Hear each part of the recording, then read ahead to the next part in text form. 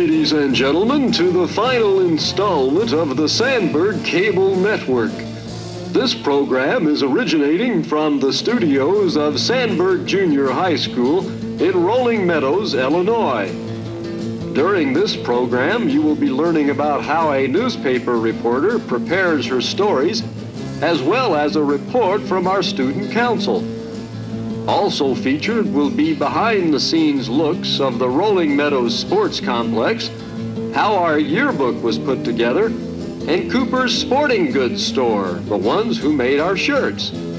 We will also hear about a unique store that sells sunglasses and take a look at summer plans for Sandburg students.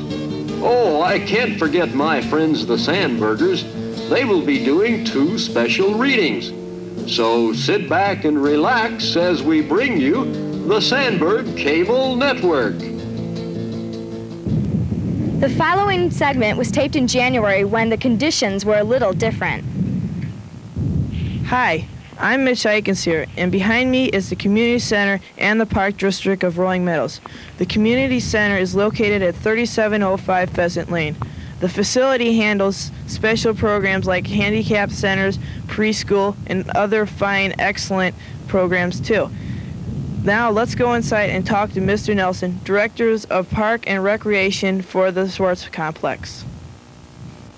Who got the idea for building the sports complex?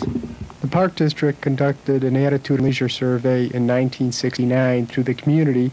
They took the results of that, and it was determined that the community wanted a sports center, which would include an indoor ice arena. Where are they located at? The sports complex is located at 3900 Owl Drive, and the community center is located at 3705 Pheasant Lane. What are the ages that usually come to these community center and the Park District? The Park District provides programming for all ages. At the community center, we have top programs that start with 3- and 4-year-olds, including the preschool program, and goes right up into our senior citizen center, which has the top age of the age spectrum. What are the hours of both the community center and the sports complex?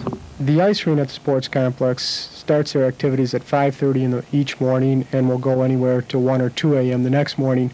The community center begins activities about 9 in the morning and will run 9:30 at night.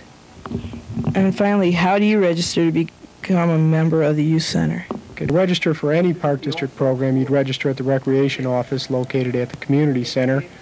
The hours there are 9 to 5 Monday through Friday and 9 to 12 on Saturday.